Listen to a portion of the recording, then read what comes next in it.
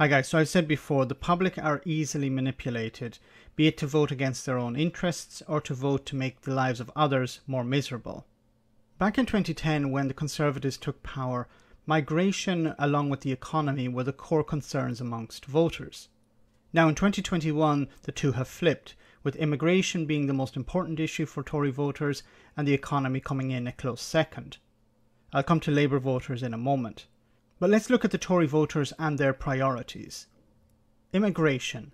Now, I highly doubt their concern is that there isn't enough immigration, as we've seen with the heavy goods vehicle driver shortage, or the lack of staff to pick food in the fields and process it in factories. No, the average Tory voter believes there's too much immigration. Even after over a decade of Tory rule, the Conservative Party has consistently run on lowering the number of people arriving in Britain.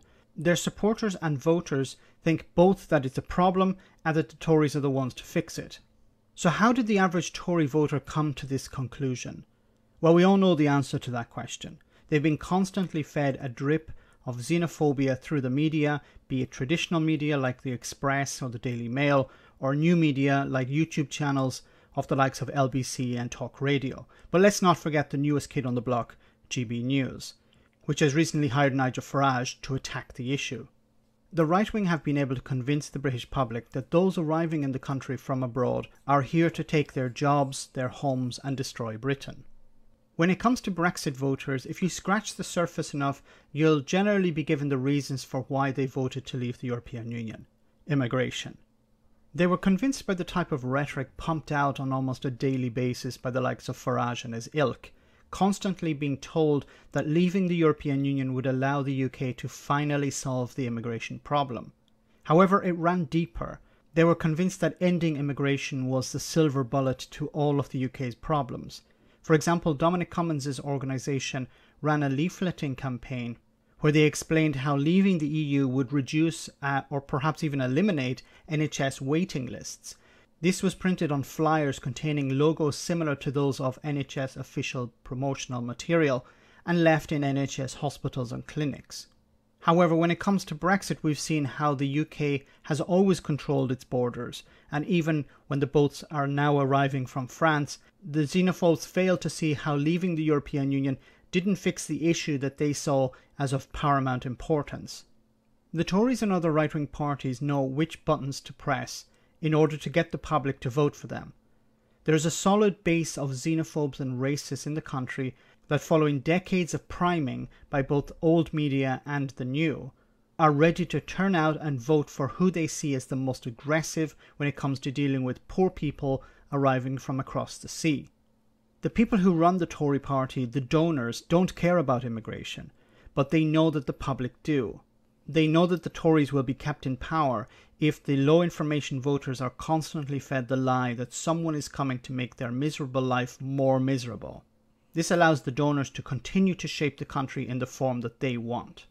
Brexit was a perfect example of this.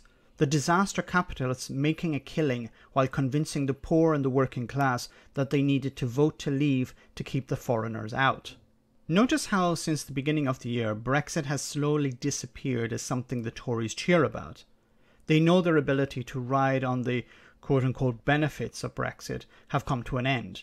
Nobody seems to be able to come up with a single benefit of Brexit, so best move back to the old vote winner of immigration. One positive from this polling is what we see when we look at Labour voters. Health and the environment are 1 and 2. As I said before, the NHS is under threat. It needs to be protected. This is a very important issue for many people. The Labour Party needs to become the party of the NHS. They need to defend it at every turn, perhaps even making it their defining vision.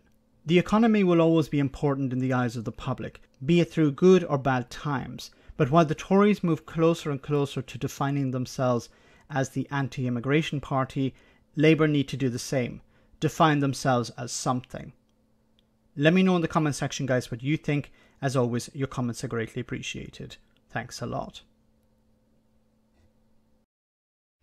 I want to say a big thank you to all of my patrons. You ensure that this channel continues to exist. I'm eternally grateful for all of your support. If you join Patreon, you will receive instant access to our Discord server, where we have both audio and video chats, You can chat with me and other patrons where we discuss important and non-important issues. Becoming a patron per month costs about the same as a large coffee, so why not check it out?